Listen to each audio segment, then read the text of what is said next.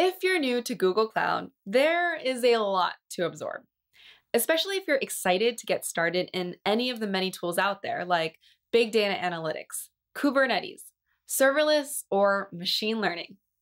I'm here to break it all down so you can start building things up right away.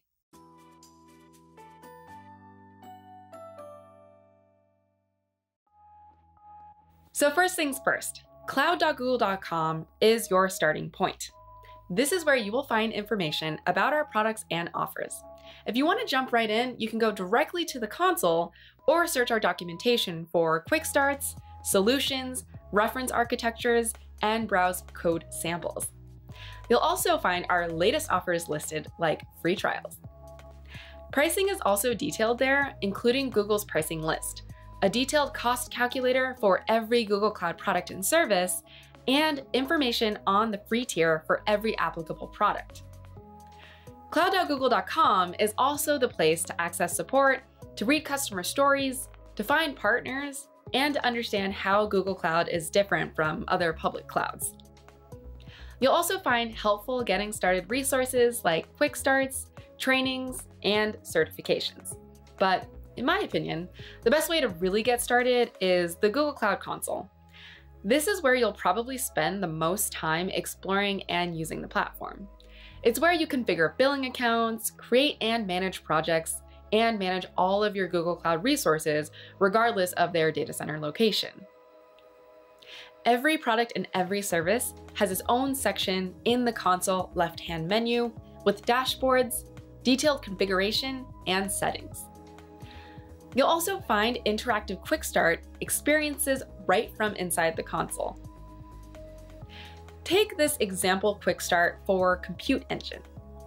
Right from here, it'll show you exactly where to go in the console for each step, and within minutes, you'll be running a 2-tier web application running a Python web server running on Compute Engine.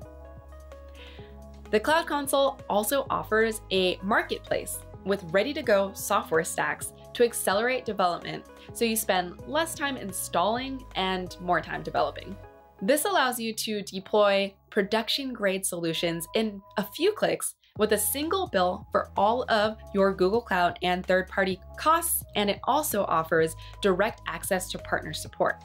To make sure you set up your employees with the right permissions to use different Google Cloud resources, Cloud Console integrates identity and access management, or Cloud IAM, and provides a unified view into security policies across your entire organization. This is also where you would manage quotas across the platform. Every product comes with one or more usage limits across the platform, so you can prevent one team from spending the entire org's budget on a rogue query or compute job. You can also use our iOS and Android mobile apps to monitor and manage your Google Cloud applications on the go. Lastly, you can contact support or sign up for support packages for both development and production phases right from the console. Role-based support enables configuration on a per-user basis, and case management is integrated into the Cloud Console.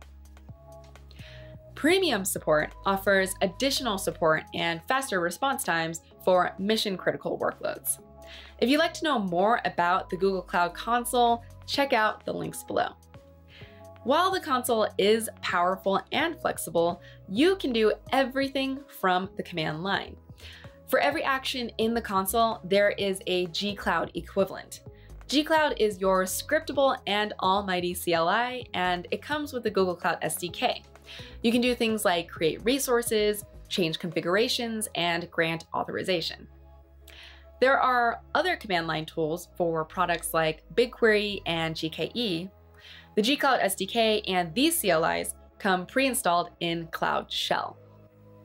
Cloud Shell is a shell environment hosted on Google Cloud for managing your projects and resources. It's accessible from a simple web browser and is powered by a small virtual machine with persistent disk space and up-to-date software for all of your development needs. It even comes with a really handy web code editor. If you'd like to know more about developer tools, check out the links in the description below. Now, before you can use the Google Cloud Console, you will need a Google account. You can create a new Google account or use an existing one, such as your Gmail account. We recommend that you enable billing for your project and that you sign up for our free trial. But if you don't sign up for the free trial or are unable to, you can still benefit from the generous Always Free tier. Once logged into the Google Cloud Console, I recommend that you check out the main menu and in particular, the Getting Started section. Check out the checklist to complete common tasks like creating a project, finding products and APIs, and adding your very first resources. Back on the Getting Started page, scroll down to the section Put Google Cloud to Work and click on Browse Interactive Tutorials. This opens up a panel with a list of tutorials of your product of choice without leaving the console. Finally, check out the main categories of products Google Cloud has to offer: compute, storage, networking, operations, tools, big data, and artificial intelligence. As you progress through your discovery of Google Cloud, keep in mind these key resources. Documentation can be found at cloud.google.com/docs, in-depth architectural diagrams and tutorials at /architecture, code samples at /docs/samples, support at /support, training at /training, and free code labs at g.co/codelabs/cloud. Google Cloud can be a little overwhelming at first, but with this guidance, I hope that you are now confident that your best ideas can come to life in the cloud. I'm excited to see what you build, and I look forward to your feedback. If you like this video, please like, subscribe, comment, and share. This is Stephanie Wong. I'll see you all next time.